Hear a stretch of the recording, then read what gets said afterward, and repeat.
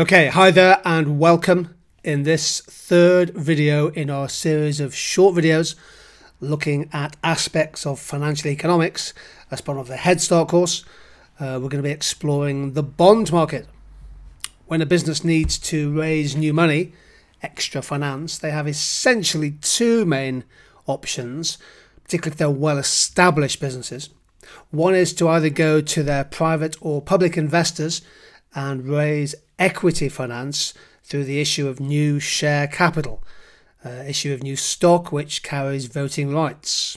An alternative is to go to the debt markets, to go to the bond market in particular, and issue a bond, which is essentially a loan which requires paying interest to the bond holder. Sometimes loans require also some form of security at the time of issue. Now, the bond market includes lots of different agents looking to raise money. Companies, governments go to the bond market to fund the gap between what they spend and how much they take in tax. And also non-profits, such as some schools and universities that can raise money by issuing bonds. Essentially, that's borrowing money at interest from investors. Here's a really good example from back in 2017. Oxford University went to the bond market and they raised a lot of money, £750 million, with a 100-year-old bond. Wow. And they only paid 2.5% interest, suggesting that this was a good bet for investors, a safe, secure loan. And just recently I found an article from the FT in January 2020 saying they're planning to go back to the bond markets with interest rates falling on debt. Oxford may be perhaps going and borrowing some more money. The FT couldn't even be bothered to change the photo of the university. So we're going to be taking a look at the bond market. In particular, there are two main types of bond to focus on. The first is corporate bonds issued by businesses, corporations. And the second is the bonds that are issued by sovereign governments when they have to cover any shortfall between their spending and their tax revenue. A corporate bond is typically a lower to medium risk loan made to companies. The bond pays interest and the bond's credit rating, essentially the risk of default, is assessed by organisations known as credit ratings agencies. A good example would be Standard & Poor's or Moody's. If we think about the growth of a company and the available source and scale of finance or funding, corporate bonds are not for the early years of a company. Typically, when a company is growing at inception, and the early growth rates, they typically use bank loans, overdrafts, credit cards, perhaps things like business angels and crowdfunding.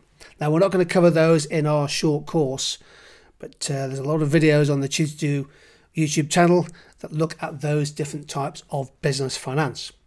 If you look top right of this diagram, you'll see that corporate bonds typically are the favoured way of raising debt finance for well-established, growth, mature companies. A government bond is a bond, a loan, issued by a government, again, to finance their spending on health, education, defence and welfare. The debt is called a bond, and the debt is then traded in the market after it's been issued. So we'll look at an example of this, but if the government issues a bond, once it's issued, it has a price. And if you need to buy and sell the bond, there is a secondary market where you can go into the market and buy and sell, although the price can rise and fall. So a quick look at the bond market. A bond is a loan. Hopefully that's familiar now to you. The bond is repaid when the loan is repaid when the bond matures. So maturity is the date when the bond comes up for repayment. And each year, whoever is holding the bond gets interest. The market trades the bond after issue. Let's take an example of a truly global business that might need to raise money. Let's consider Jitter issuing a £1,000 bond, and they'll probably issue, let's say, 100 of them to raise £100,000. So we go to the market, we offer £80 interest to investors. And this bond is repaid in 2025. In other words, it's a 5-year bond. At the time this video is being recorded, 2025 is the date of maturity. Now, the yield on the bond is £80 interest divided by the market value of the bond. So if I'm paying £80 interest to a bondholder and the bond is worth £1,000, well, 80 over 1,000 is an 8% yield, effectively the interest rate on the bond. The interest, by the way, is paid annually on a set date to the bondholder.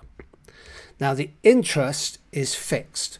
So when I'm issuing this bond, I'm offering £80 per year to whoever owns the bond, let's say on the 1st of June each year. So the interest is fixed, but the yield isn't. The bonds are traded in the market. Once I've issued this bond, the bond's price can go up and down depending on the strength of supply and demand.